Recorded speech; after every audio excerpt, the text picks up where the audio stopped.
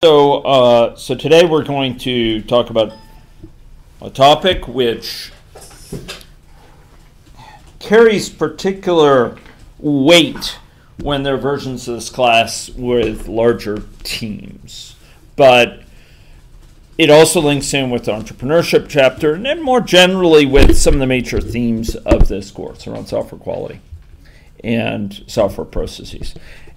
And this consists of the topic of systems thinking for software projects, sort of understanding what's going on in software project in terms of different metrics or in terms of different considerations, quality, the timing. Do you remember that very first day we talked about the iron triangle? What were the 3 points of the iron triangle? Money, quality, and time. Yeah, money, quality, time. Really quality often includes value delivered because it's often scope.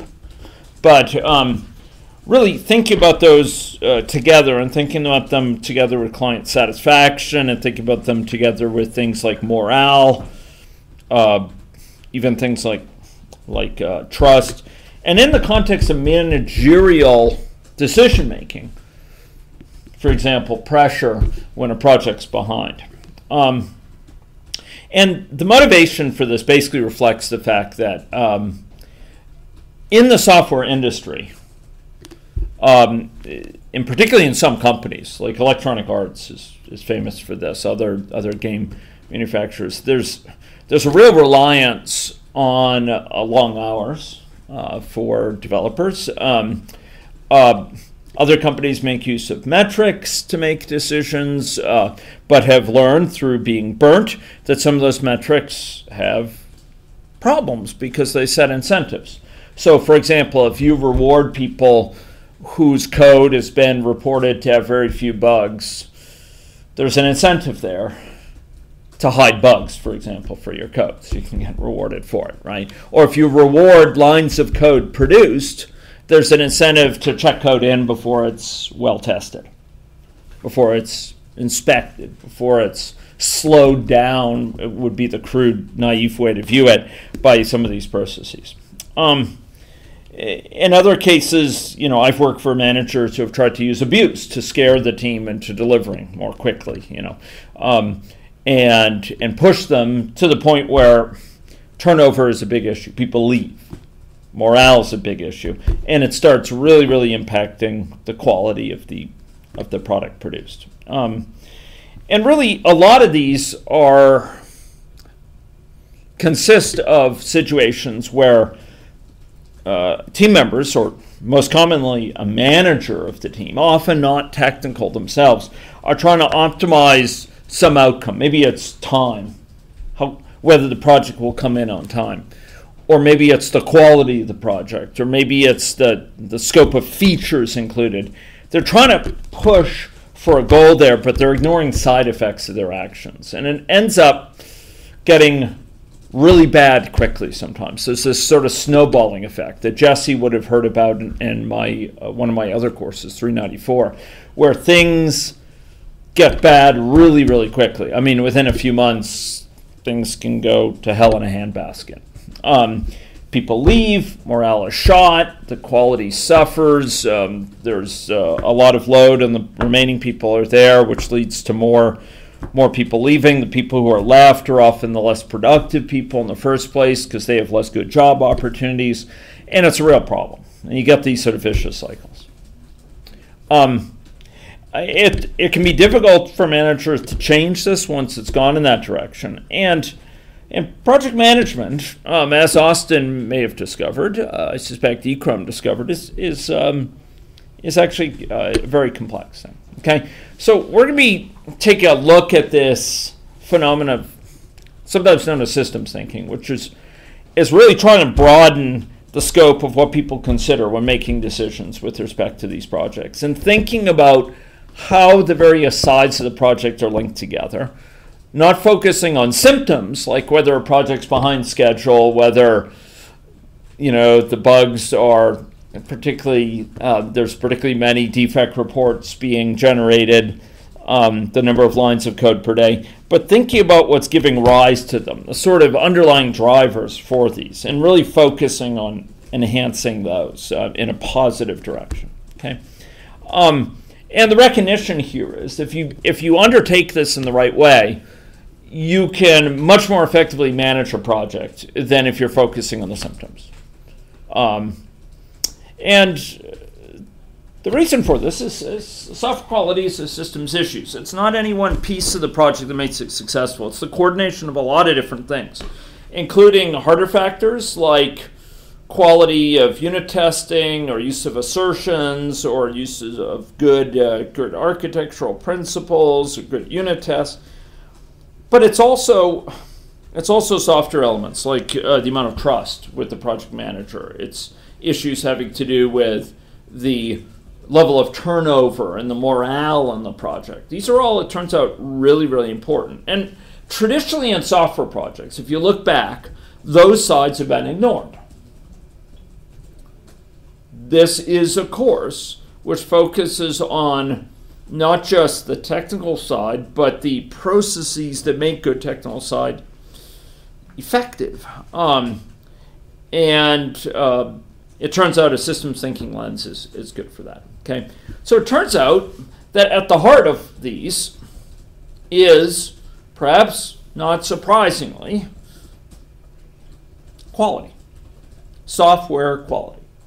Turns out the quality of the software code base is arguably the single biggest determiner of project success in the medium and long term, and some in the short term. It ends up affecting time, how quickly you can deliver reliable product that the client actually views as a real asset value, the prospect for quickly modifying the project given needs, but it also affects things like the cost side, how much time you're spending debugging, spinning your wheels, doing testing and debugging cycle after cycle because you're finding lots of bugs.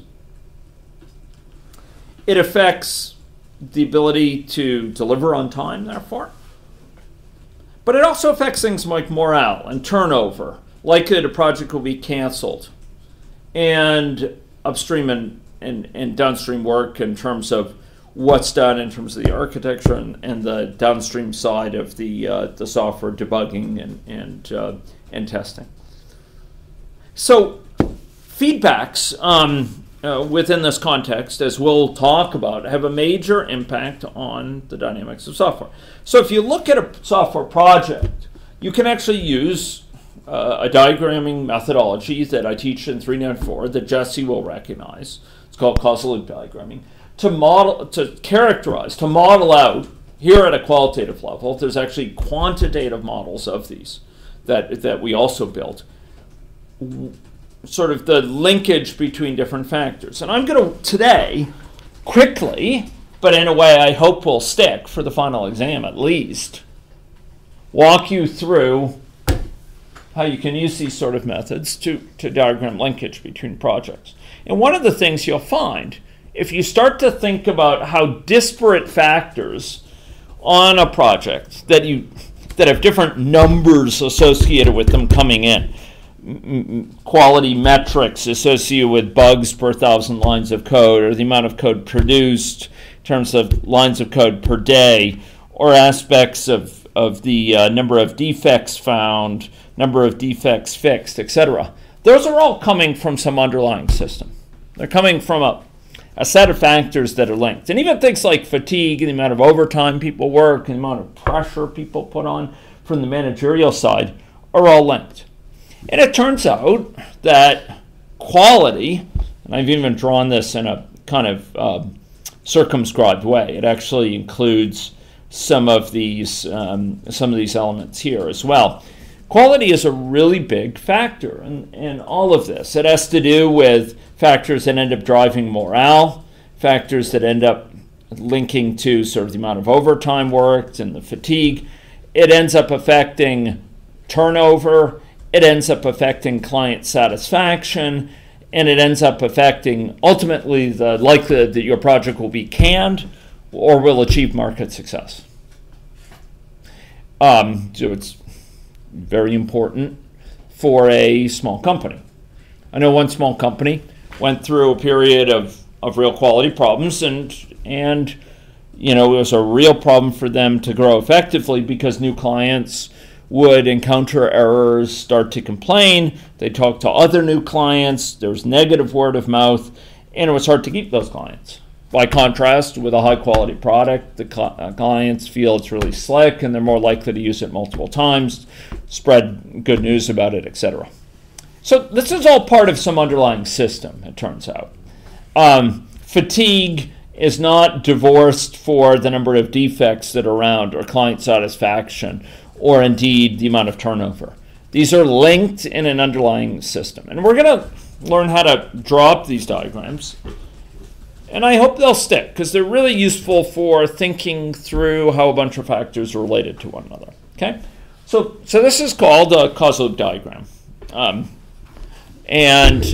Basically it captures positive, sort of our understanding of likely causative effects between variables, meaning how one variable is driving another, is influencing the other, is affecting another.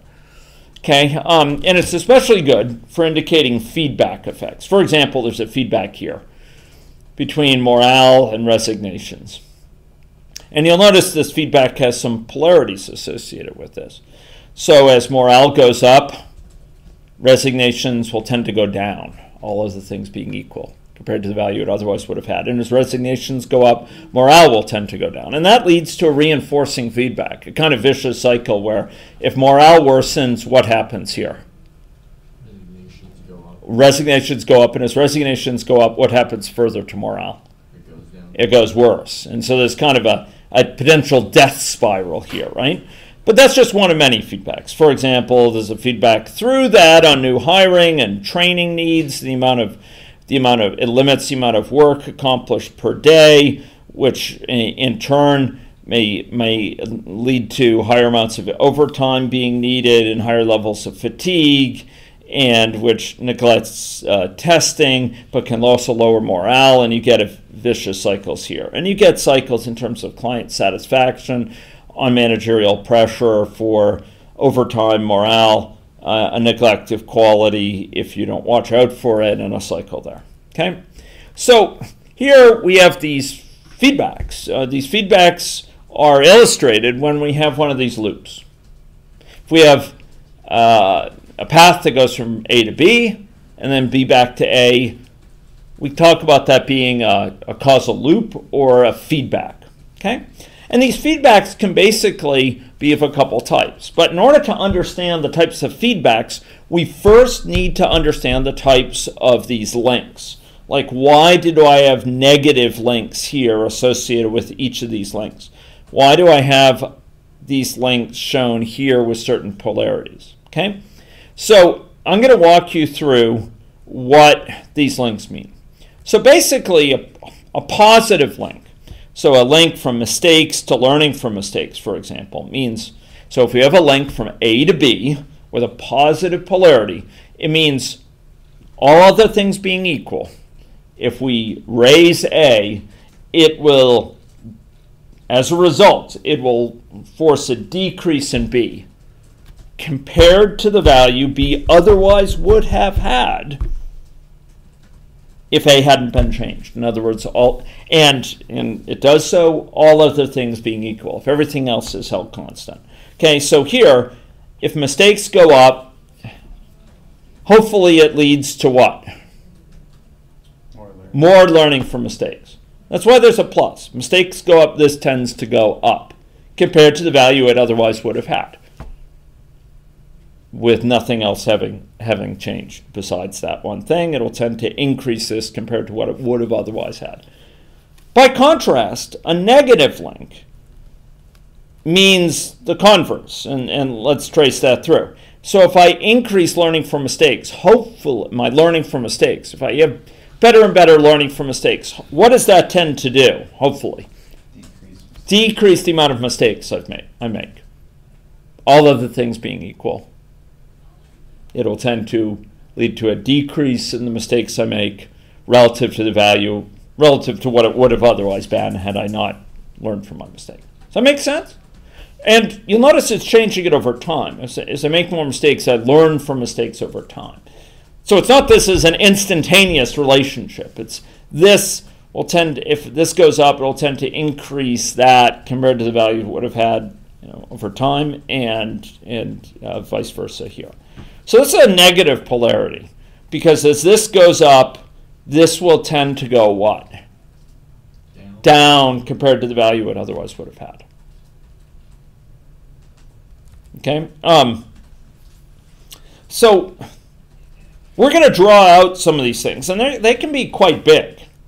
So when you're thinking about this, it's easy to get confused about the lengths for a connection. So you should really approach it carefully. Just think about that connection in isolation.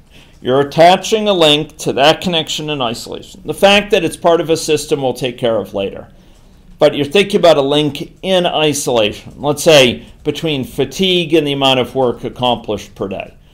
And you're going to ask yourself, look, as fatigue goes up, will work accomplished per day go up or down? Well, as fatigue goes up, work accomplished per day will go what? Down. So we put a negative link on this, okay? There may be times where in this broader diagram, fatigue goes down, which is fine. But in order to assign a link to an arrow from A to B, we'll reason if A goes up, does B increase or decrease compared to the value it otherwise would have had? All of the things being equal. So reason about an isolation, okay? Now, time is limited. I won't go into some tips, but generally, when you label these things, you're using noun phrases for things, and lengths should have an unambiguous polarity, and we'll talk about that. Like, maybe there's a link right now in your diagram. Maybe you might be tempted to put a link between overtime and the work accomplished per day. I mean, actually, it's perfectly reasonable to say, look, overtime probably causally impacts. It has some impact over time on the amount of work accomplished per day. Mm-hmm. But if you just put one link, there's a problem. Why is there a problem? Why would there be a problem? There's many other factors that can affect. Well, there can be some other factors, but what we want to focus on between these two is actually overtime. Maybe this is what you were getting at, Mo. Overtime has several types of different effects of work accomplished per day. Look, overtime really, if you think about it, as I spend more overtime, it has several different, as we say, pathways to effect, several different ways in which it affects work accomplished per day. Several different generative pathways. One way is, look, we spend more time working, so we get more accomplished, right? That's the idea. You're spending more time, and that, if we consider that alone, we tend to get more work accomplished. But, as Mo was indicating, there's several different things playing. So, more overtime we have, eventually, we'll tend to get fatigued. And that will tend to lower our efficiency, which lowers our work accomplished per day, compared to the value it otherwise would have had. Yeah, Mo? Wouldn't it have to be like overtime, more time working, more fatigue, less efficiency? You could do that. I like that idea. So in other words, should we have drawn more time working to fatigue? Sure, I would have been glad to do that, and that wouldn't change the nature of what I'm arguing here.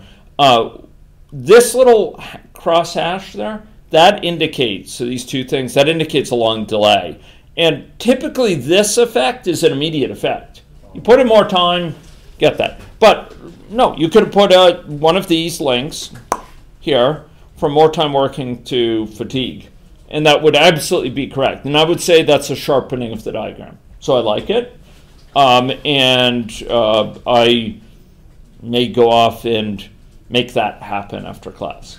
But it's a good sharpening. It doesn't affect what I'm about to say. So think about it here. And you'll notice that I'm now reasoning not about one link in isolation. I'm reasoning about each link. So to think about how to label these with polarities, I think about each link. As overtime increased, does fatigue increase or decrease compared to the value it otherwise would have had, all those things being equal?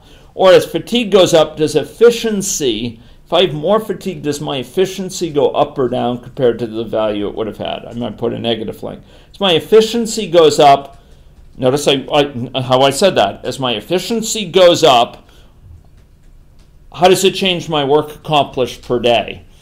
Does it increase or decrease it compared to the value it otherwise would have had, all those things being equal? Well, you tell me. As efficiency goes up, do I get more accomplished per day done or less compared to the value I otherwise would have had? I get more done than if my efficiency hadn't gone up. I get more done if it did go up, right? Than I would have otherwise.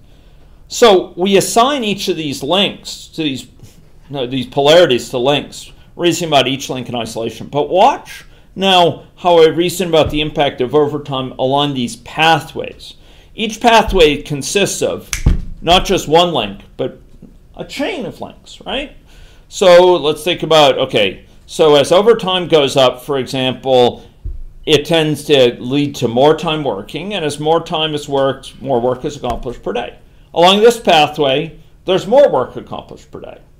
Let's think about these other pathways. As overtime goes up, fatigue eventually goes up. That's why there's a delay here. And as fatigue goes up, efficiency will tend to go down. And as efficiency, notice my reasoning is along the whole pathway. As efficiency goes down, my work accomplished per day will go what? Down. And this is why sometimes plus is labeled as like same direction with an S. If efficiency goes up, work accomplished per day will go what? Up compared to what it would have otherwise been. If efficiency goes down, work accomplished per day will tend to go what? Down. So let's think about the net effect. Overtime goes up, fatigue goes up, efficiency goes down. Efficiency goes down, work accomplished per day goes what? Down. So the net effect along this entire pathway is overtime goes up, work accomplished per day goes what? Down. Same thing with this pathway. As I work overtime, look, if I'm working each night till 10 p.m. here at work, there are certain things which I've got to do at work that normally I'd do at home. Maybe I want to watch a TV show. Maybe I'd need to, make some arrangements with my bank over the phone. Maybe I need to, call some of my relatives to straighten out an issue from work. And what that leads to, inevitably, is a greater incorporation of tasks that otherwise would be held outside of work to be inside. And that leads to less efficiency. Those extra hours till 10 p.m. are not pure work hours. I'm mixing it with watching TV and maybe playing a little Tetris or something and going and calling people. It's not full efficiency. It's reduced efficiency. And that lowers my amount of work accomplished per day compared to what it would have been. So this pathway too, overtime, greater incorporation, efficiency, work accomplished per day, it tends to lower it compared to the amount of that it would have had.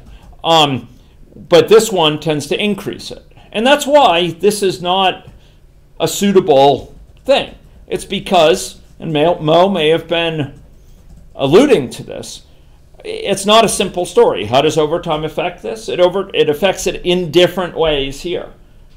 And often, people putting in overtime focus on this pathway, but eventually this one kicks in.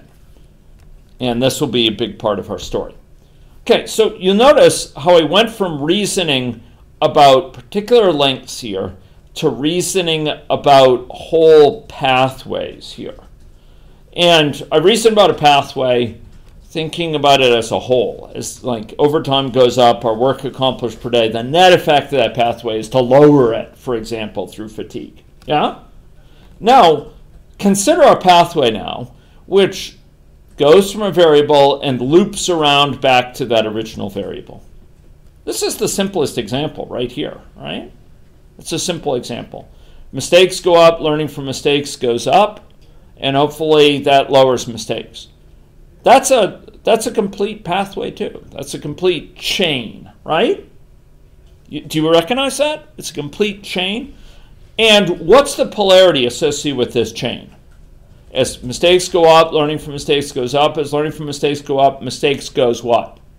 Down. So it's a negative feedback loop. It's a feedback going here where it's negative in polarity. What does that mean? Well, it means, look, if I start to make more mistakes, there's sort of a self-correcting process that can be operating. It's sort of self-limiting, right? Hopefully, I make more mistakes, I get some feedback on that. Maybe I see my program doesn't work anymore. I've screwed up the config file, and I go and fix it, and now it works. I learn from my mistakes, and then I'm less likely to make mistakes of the same type again, right?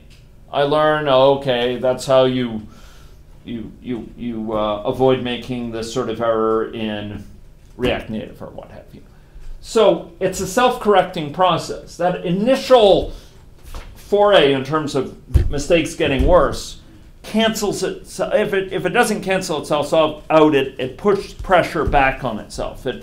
It's self-correcting in the sense that it lessens its own effect over time through learning from mistakes. Do you understand that? It's kind of like if you're driving a car and you notice it going a little bit towards the center of the road, you correct, and that it corrects for that, right? It pushes back against the original change. So that's a negative feedback. It's also called the regulatory feedback because it regulates itself.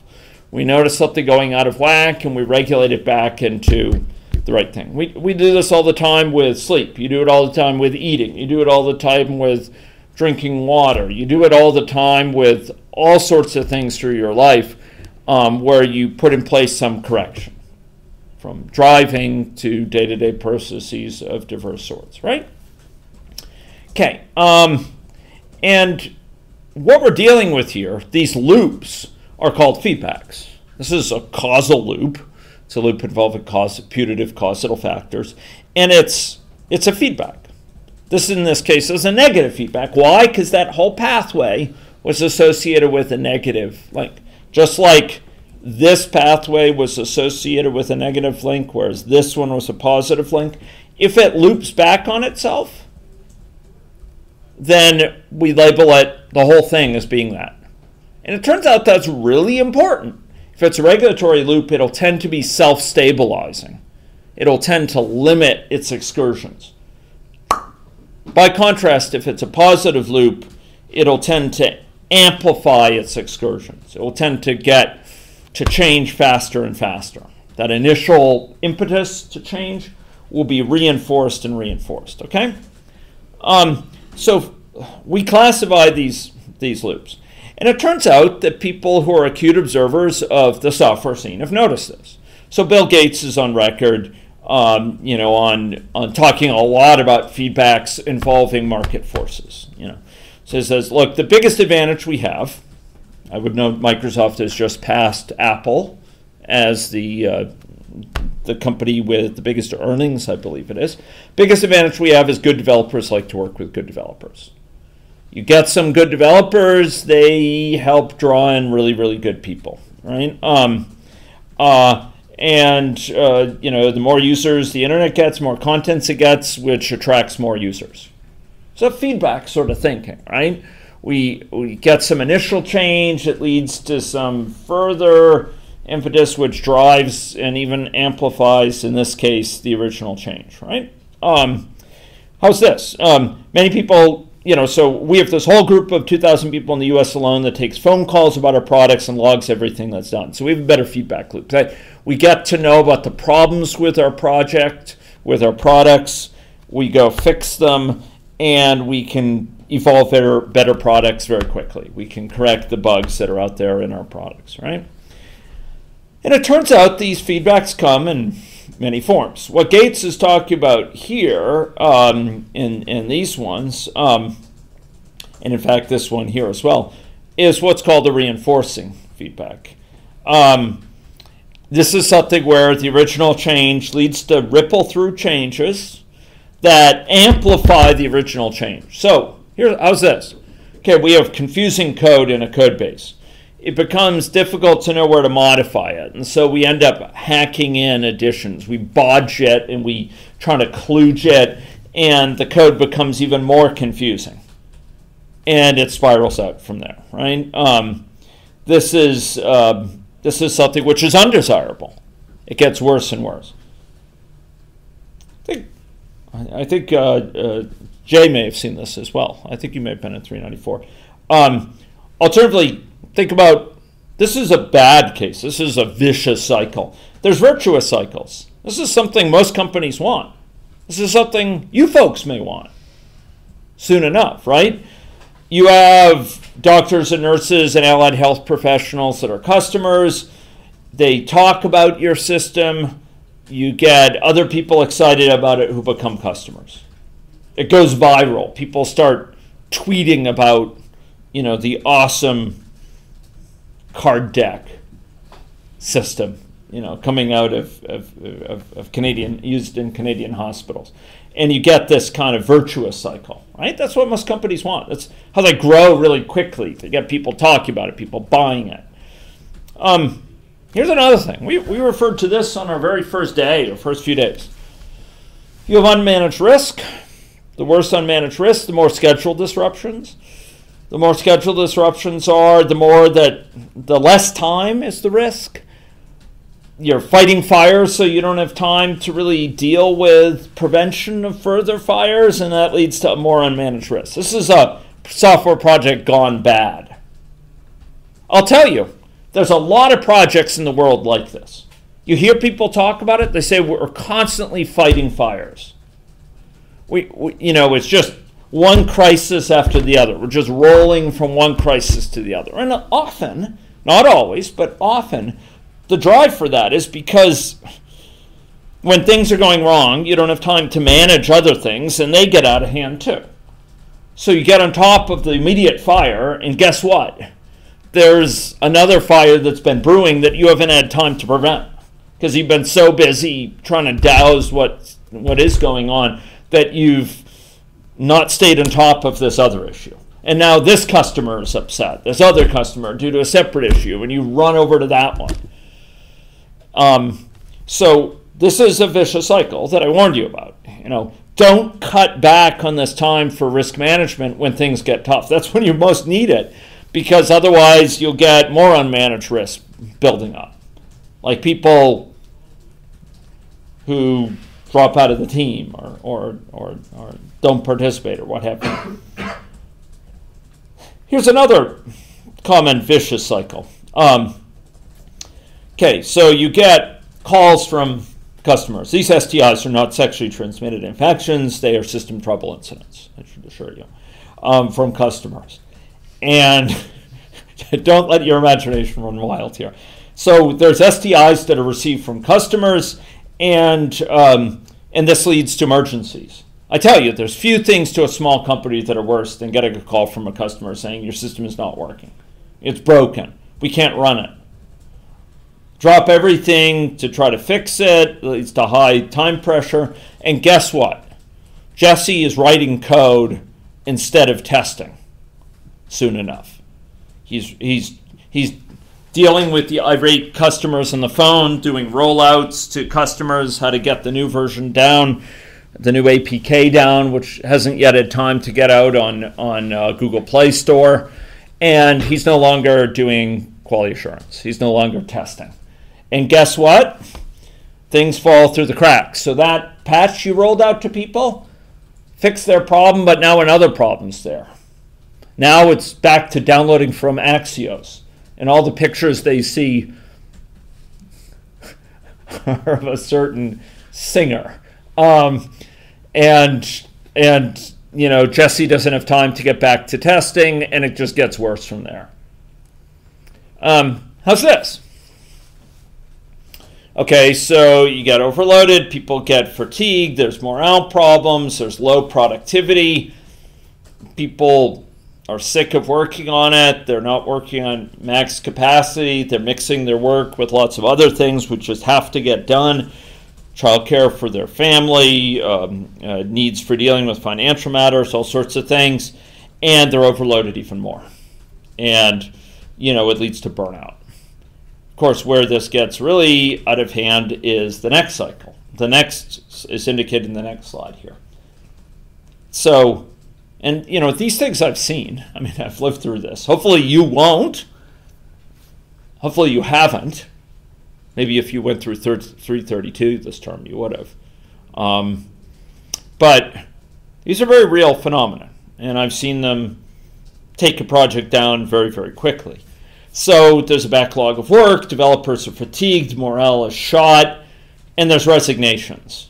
And the worse resignations are, the worse morale is. Why would resignations cause morale problem? Well, one thing is your buddies leave, right? You have a sense you're on a sinking ship. And in addition, what happens? Well, for the people who remain, there's more work for them to do. Why do I say that? Why is there more work for them to do, the people who remain? There's less people doing it. Yeah, there's less people doing it. The people who left were doing something. And now suddenly, who gets to do that? You do. You're the one who's remaining. Who else is going to do it?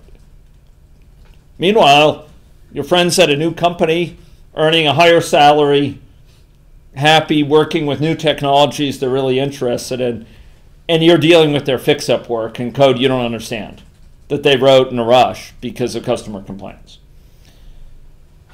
In addition, because of the resignations, you got to hire more people, and you end up spending quite a bit of your day interviewing people who may get paid to attract them higher salaries than you do. And you end up teaching them about the system, which takes time away from your tasks. And it lowers team productivity even more. And there's a worse backlog of work, and more developer fatigue, and more people leave. Bad news. Bad news. It goes without saying that when you have new people come in, also they tend to be lower as well. So you have to have worse training load on the old workers, and so they have less productive work that's finished. And as you have a number of new people, there's greater coordination required, and so the amount of work that needs to be done is higher. You need to do more mentorship on the code base, etc. So these things are very common, and it turns out when you have these so-called positive feedbacks, these sort of feedbacks where you have positives, and it turns out this is a positive feedback, this is a vicious cycle. Each of these leads to, has a plus arrow associated with them, and it worsens this. Each of these has a plus arrow. This is a reinforcing feedback. When you have those, you tend to have things that worsen very quickly.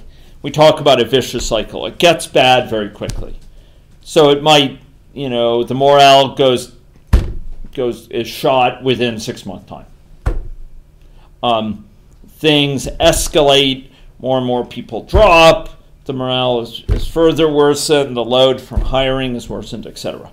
On the other hand, if it's a virtuous cycle, you can get this exponential growth, which we know is a company with many companies. You think about Google hiring, for example, when it was in its breakout mode as a search engine in the early 2000s. Or you think about Facebook, or you think about Microsoft, you think about Twitter, etc. They went through these periods, long periods of exponential growth. So very much part of the Silicon Valley dream is to grow like that. It's what Skip the Dishes has gone through over an innovation place. And when you have this, you get this faster and faster growth. But it can be worse and worse when this is a vicious cycle like these are. Okay? By contrast, negative feedbacks like this tend to be balancing. Okay? Instead of leading to this, they lead to a regulatory component. So it tends to be brought in to a certain level that's in balance. It tends to bring it back. An excursion in terms of fatigue leads to more sleep, which tends to lessen fatigue. So you get the level of fatigue being brought back into a balanced state, or similarly with mistakes and learning from mistakes. It's just like your car on the road, right? You're going off to the side, you steer back, and it brings you back into alignment. You're hungry, and you eat. You keep your body nourished. There's many homeostatic processes like this. And another, you're thirsty and you drink. And basically, if you get thirsty, if you have an excursion, it brings it back. Does that make sense? And there's a lot of factors like this in software project management. These are some of them. And what I'm leading up to is one of the most important principles I'm hoping you're going to carry away from this lecture. So when we have a software project, we often will have the risk of a vicious cycle like we've been talking about. You may recognize this diagram here: fatigue, morale problems, low productivity, overload. You may recognize that from, where is it? Here, from here. See this? There's a vicious cycle if low productivity leads to more pressure, which leads to greater fatigue and greater morale problems. This can be have a set of reinforcing feedbacks, we call them. They're also called positive feedbacks, not because they're good, but because a change in one thing leads to a ripple through set of effects that come back and amplify that original change. It pushes back in the same direction. It amplifies it. In contrast, this is a negative feedback loop. It's a balancing loop. If this increases, which lowers that. Do you see that? Because of negative feedback. Here, by contrast, we're dealing with reinforcing feedbacks. This goes up, this goes down, this goes down, this goes down, and this goes up, this will go up, this will go up, this will go down. This going down means this guy goes up, which further schedule disruption. So this is a reinforcing feedback, as is this. And what that means is things can go out of control really quickly, just like this. Things can get worse and worse and worse. They build on each other. They snowball. It's a vicious cycle. It's a death spiral. There's all these different terms in English to refer to this. You will have heard, right? And what I'm saying is, in software projects, to balance those things, to prevent them from taking over, what happens is we put in place regulatory mechanisms. And I've shown two, not the only, but two regulatory mechanisms here. One is morale building activities. So as morale problems worsen, we can engage in morale building activities, have team activities, go out for dinner, have a movie night, go and do some group activities in terms of sports. And morale building activities will lower morale problems. Or you have fatigue reducing activities. You take time off from work to recharge at some level.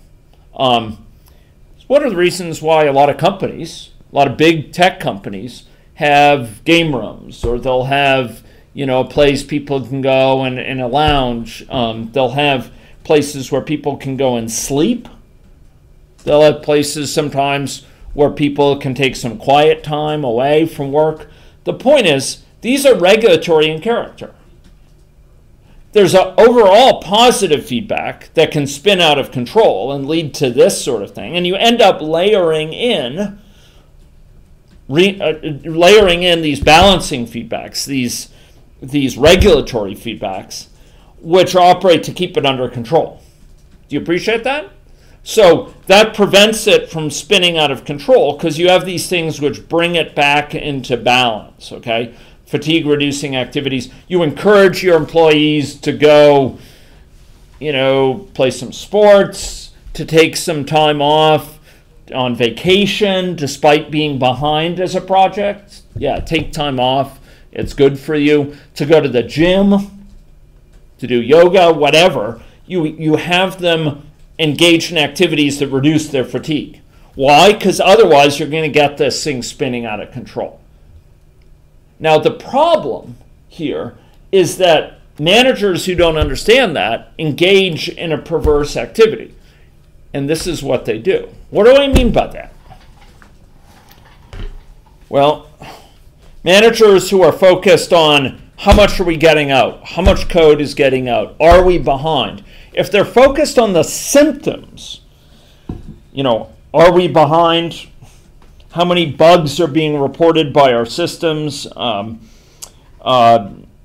much cost are we exerting on the budget?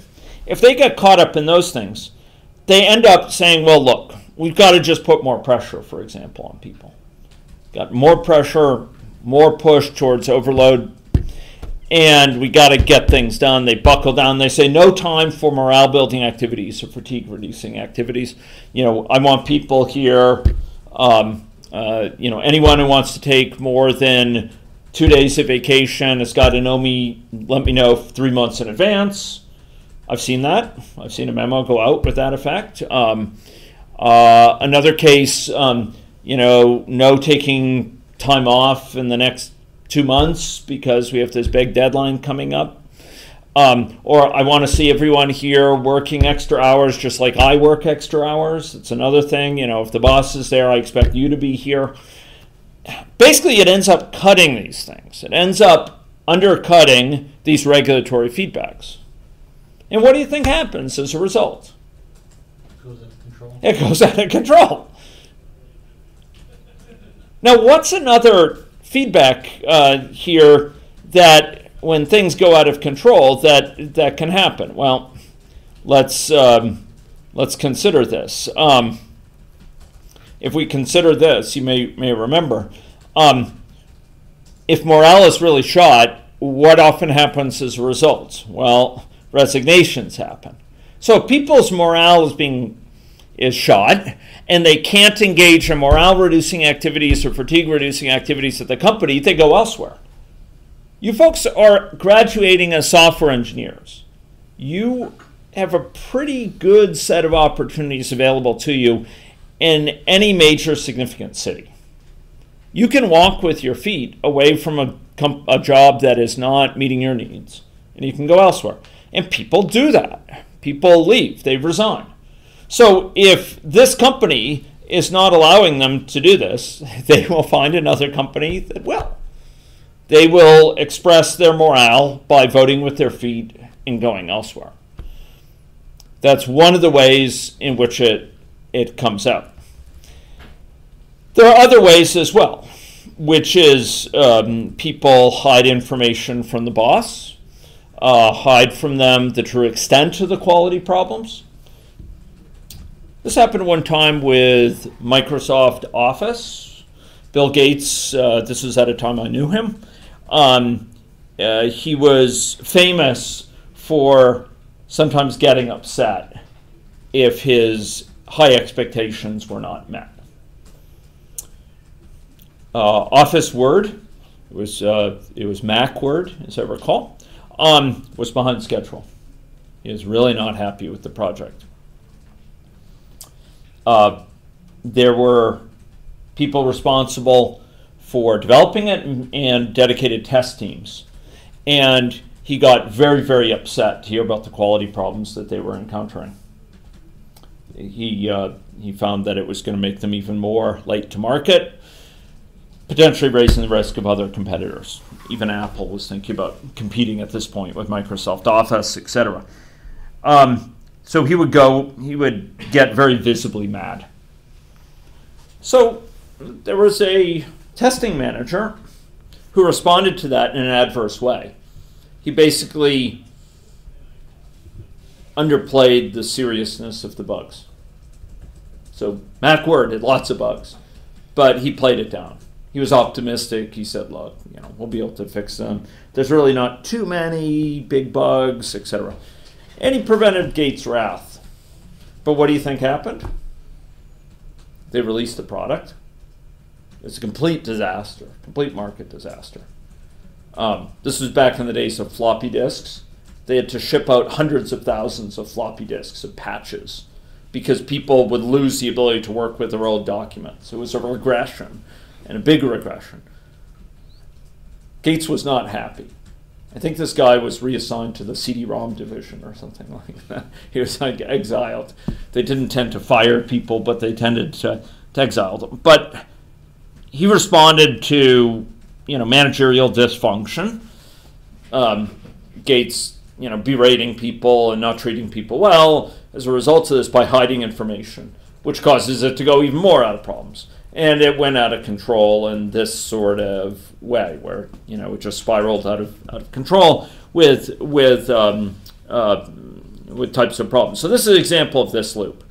There's managerial desire to blame, which means people share less information about them, which means Gates approved the release without really knowing the extent of the problems, which meant that the project was a disaster, which meant more blame. And it leads to problems between the managers and the developers. So suspicion. The managers got the screws on. Who's going to tell them about the real state of what was found in the code review? Who's going to tell them about what's been found in testing?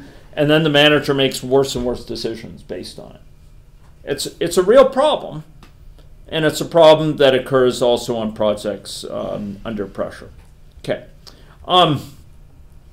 So a lot of the problem here is that managers will tend to make, not all, but there's a certain set of adverse managers, and I've certainly met my share of them in my time as a professional, who focus on the symptoms. What are the symptoms? We're behind schedule. We are spending too much money. We have too many bugs. And they focus on the symptoms in a way that leads to naive responses, like, you got to work harder. Or, I want to, dock anyone whose code shows more than several defects per certain amount of code. Or dock someone whose code review reveals more than a minor problem with defects. And you get these naive responses which worsen the situation. They cause worse fatigue. They cause worse morale. They lead to information hiding, which leads to worse managerial decisions, but also more suspicion on the part of the manager. They're not knowing the full situation. It leads to resignations, and it leads to turnover. So what happens is, part of this bigger system here that you see, you end up getting things going out of control along many of these feedbacks. So often thoroughness of testing is lessened. The quality of the product is less. People like producing quality product. They don't like producing poor quality product. That hits morale. But it also hits client satisfaction, and there's few things to a manager that are worse than a company's client saying, your product sucks. I'm leaving. I'm going to a competitor. This is a shitty product you have. And they put on the pressure, puts it on the developers, and the developers who are really under pressure, working with fatigue, often put out less reliable bug fixes because the pressure for quick and dirty fixes, and it leads to less thorough testing because of fatigue, and less careful contribution of initial code. And that leads to more debugging work, which leads more to project lateness, because you've got debugging, and before you can release, you have to do more testing, and if that discovers problems too, you have to go and fix it and then do more testing, or else you might ship it with a defect, and you get spiraling project lateness. A manager is more and more unhappy and puts in more of the screws. This is the risk. And of course, people resign, and the people who remain have higher tasks, both in terms of work to do and in terms of training, etc. This is why it can go out of control very quickly. And a lot of what's at the heart of it is the project sane in terms of its code base? If there's a lot of defects and you don't know about them, you're screwed. Because guess who will know about them if you don't? It's the customer. If you have a product where you do know about those problems, and you can work to fix them.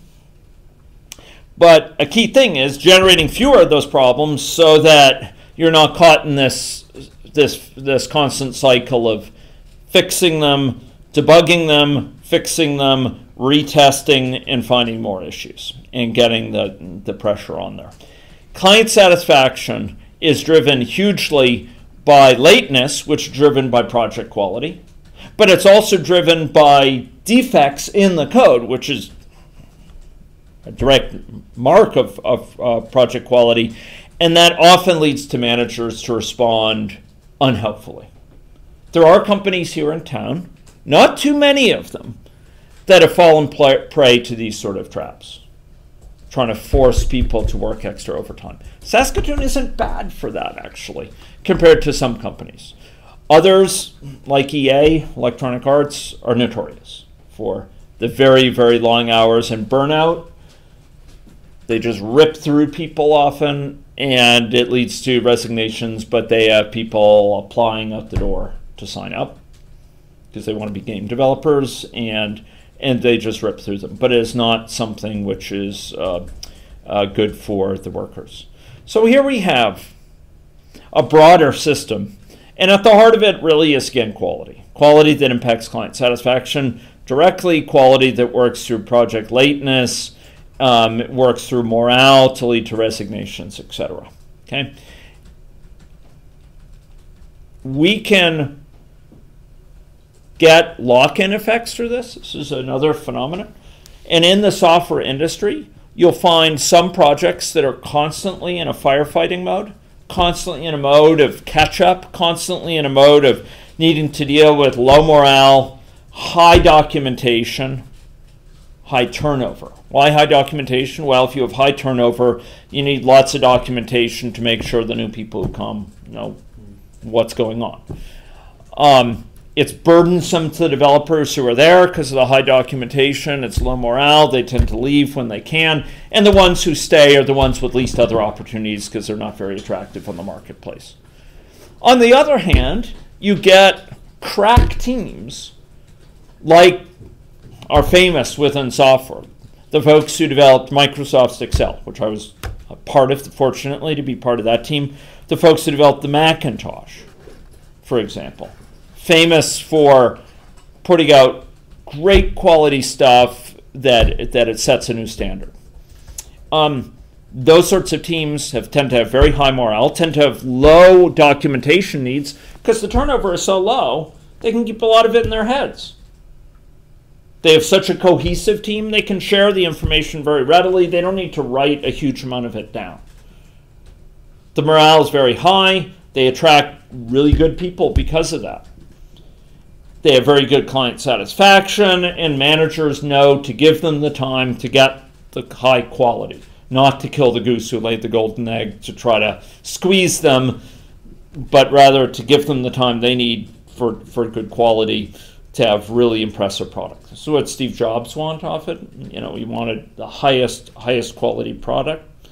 And they tend to produce code, being really good developers, really high morale, really understanding the code base well because they wrote it, not having to spend a lot of time training new people to come in. They tend to be folks who deliver things on time. This is the distinction. And a company can fall into the lock-in mode of being really low quality, high turnover, low morale, low quality very easily, or it can go in the other direction. And I've seen teams go from one to the other. Wrecked by what? By a project manager who's not effective at making decisions in response to symptoms that are out of whack. Okay, I think I'll leave my comments on there like that. I want to thank you for your time in this class. This class has been far different than it has been in previous years, going back till about 2008. This class is smaller than at any time in this class's history, which is particularly challenging because the class is designed to try to give a bit of the flavor of what it's like to work in a medium and large scale software project. And, it's been more challenging this semester because of that. You've also had other challenges which reflect the small size. One person going missing means a hell of a lot more impact on a 5-person team than on a 12-person team. The experience of coordination, of testing and development is a lot different on a 5-person team than it is on a 12-person team where there's 3 testers and 3 developers. The coordination within each of those teams. I hope I've given you some of the basics, however, of these skills that will scale to larger teams. Whether it's issues having to do with testing approaches, types of testing, UI testing, unit testing, system testing driven by calls and code, whether it's factors having to do with scheduling or estimation, whether it's factors associated with peer review and inspections as well as pair programming, etc. These are all principles that will make big projects go well also. Okay. Putting in place the mechanisms for accountable positions, absolutely key. Well-defined build methodologies in repos to match that. Tools for offensive programming, things like assertions. These are all things that big projects make heavy use of necessity. And even if the experience hasn't been one of a large-scale project, I hope you've internalized a lot of these components.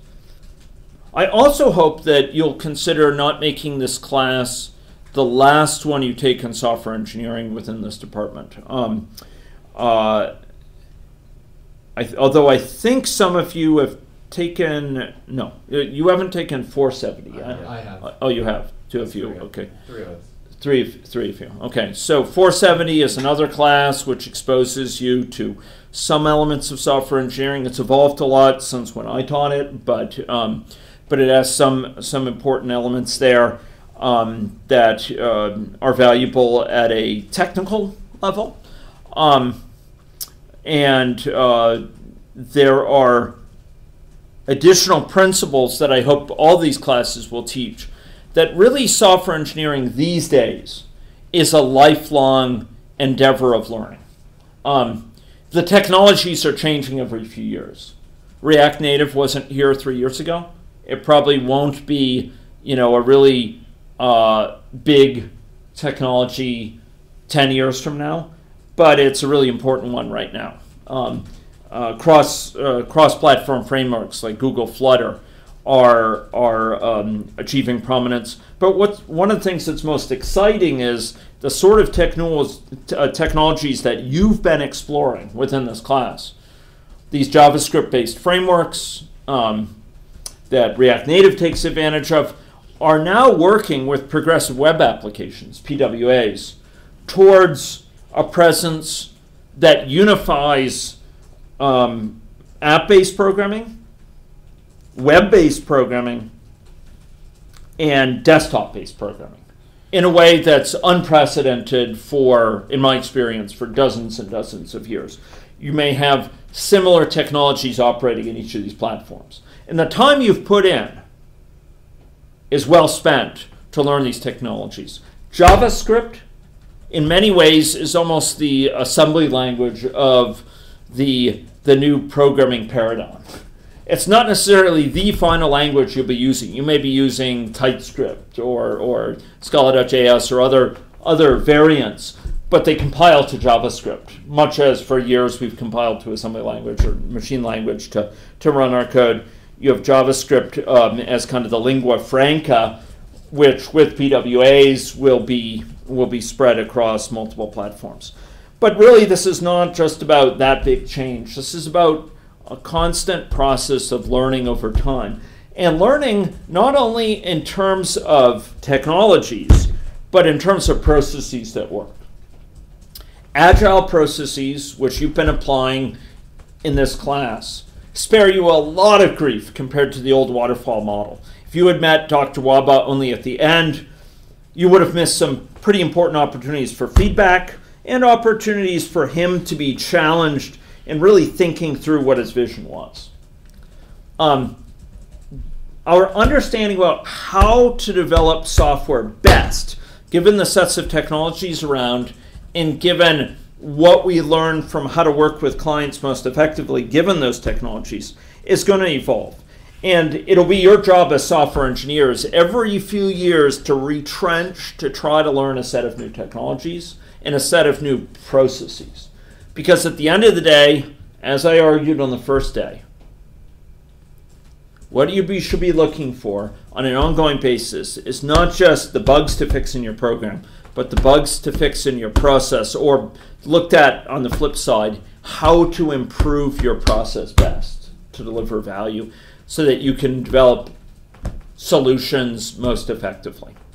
I've certainly learned from this project. I trust that you've learned as well. And that's our job as software engineers, to engage in that sort of lifelong learning. Okay?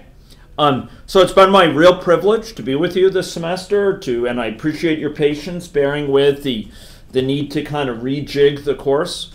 I am much looking forward to your ID5 presentation this coming Sunday morning, and to the pleasure of marking it on the 11th.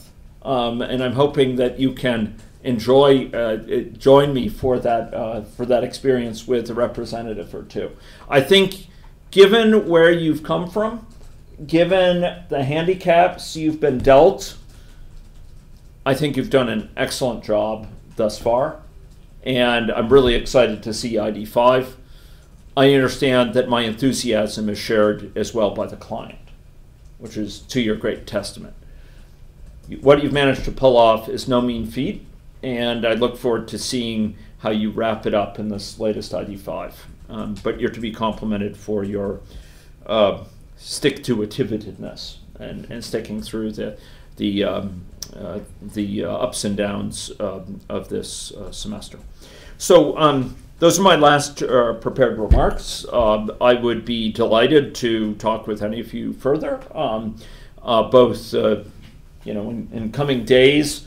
Certainly we'll get together for a review where I'll try to put together a lot of the principles of the class in a way that emphasize the major issues. And I will look forward to reading your postmortems, which are delivered at the time of the exam as a component of the exam, the postmortem reflections. You'll find that in the syllabus, okay? But basically it's a reflection on what went well, what didn't went well, how you could have done things better, learnings technology-wise, process-wise, human theater-wise, etc. And I would certainly be glad to talk with you after the class is over as well. Okay? Good job, and I look forward to seeing you in